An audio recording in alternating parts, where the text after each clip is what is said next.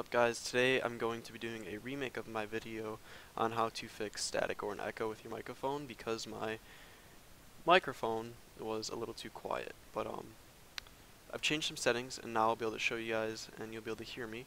So first off, you want to go to start here,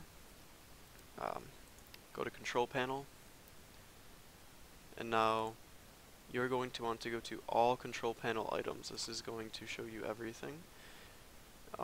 Down to sound. Now you go to recording. You might have multiple microphones. You want to choose a microphone that you're talking to or that your headset's connected to, because if it's showing you feedback, it's from that microphone. You might have to turn one off. I know when I have a webcam running, it'll run both, so just use one of those. Get properties. And now you're going to head over to listen. Listen to this device. This is where you can pretty much get a playback of your voice, but sometimes it'll be delayed and that'll cause an echo. You really want to unclick that. That'll be the first biggest thing. Usually that solves most of the problems. Next is levels right here.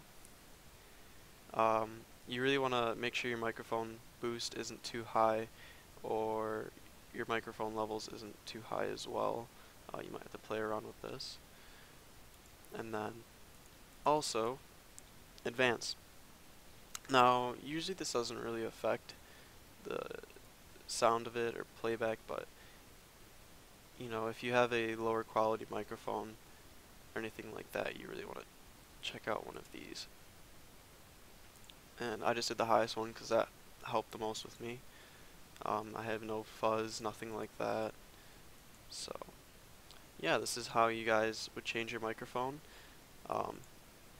Really just this listen to device is the main problem of it. If not, go to the microphone and microphone boost. You can play around with this.